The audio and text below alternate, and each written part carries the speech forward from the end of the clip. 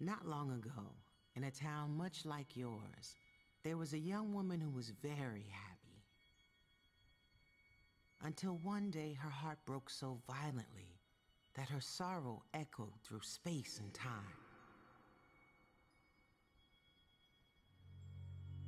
So our saga begins tonight, yet eons ago, just here. Hello and welcome to the channel and Happy New Year to everyone. Happy New Year, everyone. And today we're reviewing Sayonara Wild Hearts. I'm glad you said it because I wouldn't be able to say it. So let's go on with the video. And roll the intro.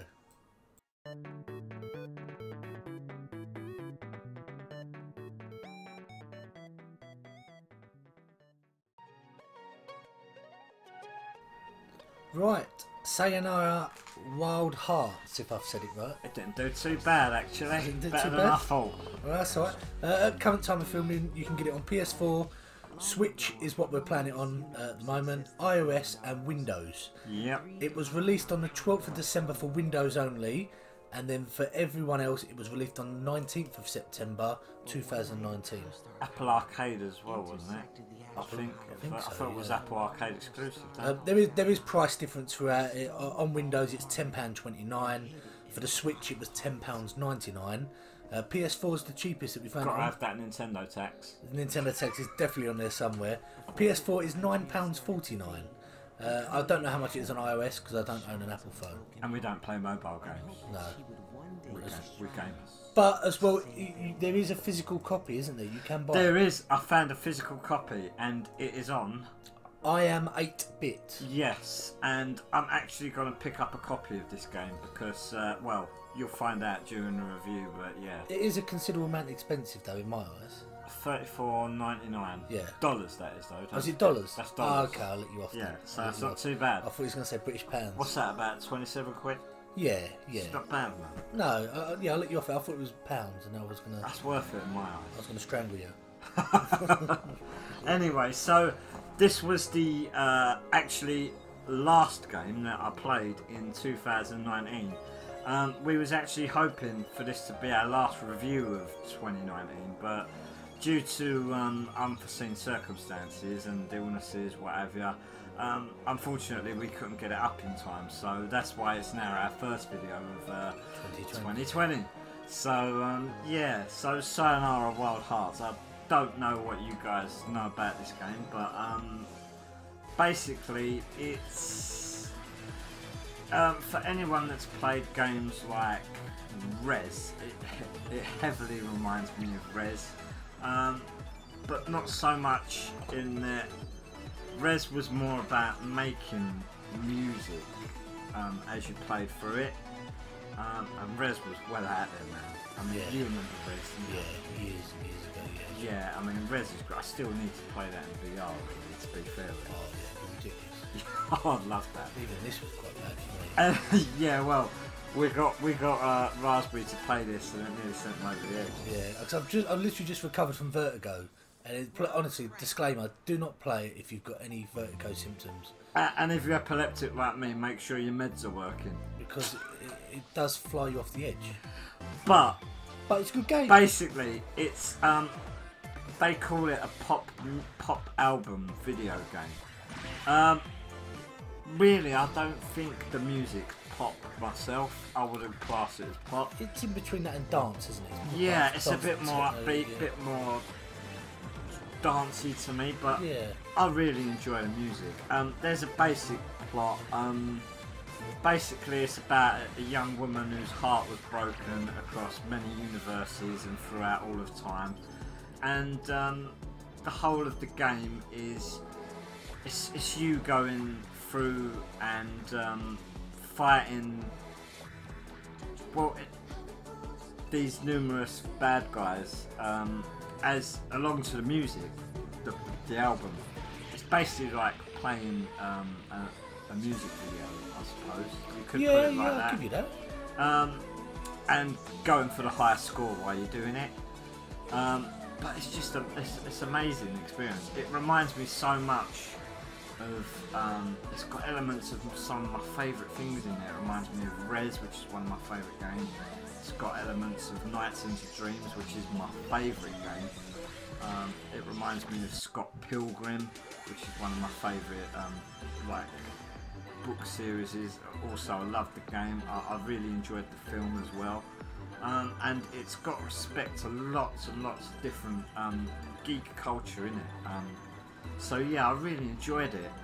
And yeah, you're basically going through and you're fighting all these.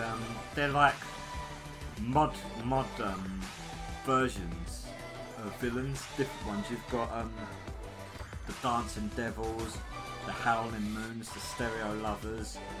You've even got like this lone one called the Hermit 64, which is just like this girl wearing a VR unit, and you go inside it, and it's like you're inside a retro game, which is really cool. So yeah, and no two levels are the same really. I mean, it's all, well, I say that, it's all the same. You're all going through it at breakneck speed, moving forward all the time to really good music. But yeah, music changes and the music changes, yeah. The surrounds change as well. Yeah, the surroundings change, the music changes, and they'll add something new on every level. Like the screen is seeing it at the minute. Like they'll whack, all of a sudden they'll whack guns onto your motorbike, and then you're shooting like wolves. They just change into wolves, and then you just shoot wolves. And then another level you may be running along, or like this level is really weird, where they. Like these two, I can't remember their name, but they really remind me of David Bowie. You're sword fighting them, and then you end up slicing them into two, and then they click their fingers, and every time they click their fingers, the stage changes. So you've got to work out the direction you're driving in as you go along to try and get the high score and stuff. And it's just. It goes so well with the music, and it's such a feel-good game as well. It isn't random though, is it? So you start a level and you'll do the same journey to get the best high it's score. the same journey. Yeah, so obviously if you learn the patterns, you'll get a really good high score. Yeah. So it's not like a random. I mean, you can see this level. It's got clear inspiration from Outrun. You know, it's just. Yeah, I'll give you that as well. Yeah. They're so inspired by lots of retro things and stuff from all geekdom. Geekdom, mate. Yeah. You've got to love a bit of geekdom. And yeah, I don't know, something about it just speaks to me, and I've got to be honest with you. It's the best game I played last year. Really? Well, it is a good game. I'll give you that. It is a good game. It's short. I just think. Got replayability. I think obviously if you haven't got Vertigo like that, I'd enjoy it a lot more. I really would enjoy it a lot more. Yeah, I think you might. Yeah. But you really liked Res, so I think you would like this. It's just I'm getting over it, and you put me straight back into it. Don't get me wrong. This isn't. I don't know how to explain. It's more of an experience, this game, than a game, and I like my. Res was the same though, wasn't it? Yeah. It was more like you need to be in the game. It's art in game form, and I like my games like that. So it's not for everyone. Bear that in mind. It's not. I'm sort of giving my final thoughts already here. You're saying like that graphic wise is not like it's not for their graphics, but it entices you into the actual game itself. Yeah. And if you submerge yourself in the game, you'll get the full benefit of pretty much. Of the game. So I think I better give my final thoughts in a minute actually. So let's give my final thoughts here. So final thoughts. Yeah, it's definitely a great game. I recommend it to anyone who likes this sort of experience in their game. For anyone looking for a long game, I wouldn't recommend it. It's only an hour and a half. You could finish it, but you'll keep coming back for more, even just to listen to your favourite tracks from it. But you can always beat your score. Yeah. So there is that enticing to go back. Yeah, you could always come back to beat your score. But yeah, I've got to give it 10 out of 10, I'm afraid. 10, wow. Yeah, it's definitely a 10 out of 10 for me. Yeah, right. And I've already played through it 4 times since I bought it. And I only bought it, I think I bought it December the 23rd. Wow. So yeah, I've been through it 4 times already. Yeah. So there you go with the replay. My opinion, obviously, a short period that I've played with it is a really good game. I think I'll enjoy it more, obviously, if I was a bit weller. But I'm going to give it an 8. I think it's good. It's not bad. I think you'll enjoy it more when you play through it. And yeah. I've only played it a short period of time, guys, because obviously I'm not really up to it. But thank you very much for watching. Yeah, we'll be bringing you new content. And please like, share, subscribe, do whatever you want to do, and we'll catch you in the next one. See you later. Take care.